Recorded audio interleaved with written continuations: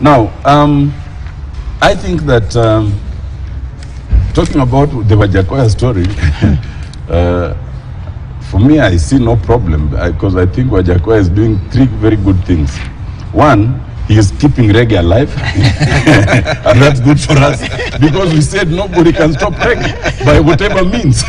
So reggae is definitely alive by whatever means. 2, there was a very dangerous narrative that William Ruto had brought in terms of the hustler nation, a hustle that borders on the criminal, you know, not in the traditional sense of a legitimate hustling, but in the very negative sense of criminal. And I think Wajackoya is capturing those who believe in smoking bang, you know, and easy life, you know, working minimally and smoking bang. And you know, those who are traditionally leaning towards the Kenya Kwanza Alliance.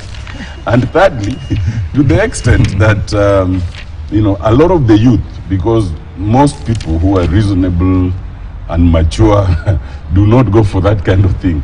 To the extent that some of the youth members appear to go that way, I think he's eating into a basket which is not Azimio's, which is okay.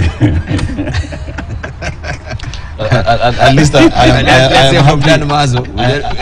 am happy with 2 confessions that Otiende has just made, which is that he knows, number 1, majority of the youth support the hustler nation, and number 2 also, those are the lowest level at the bottom of the pyramid, and 99%. I thought you also will pick up the star and look at this. Both are your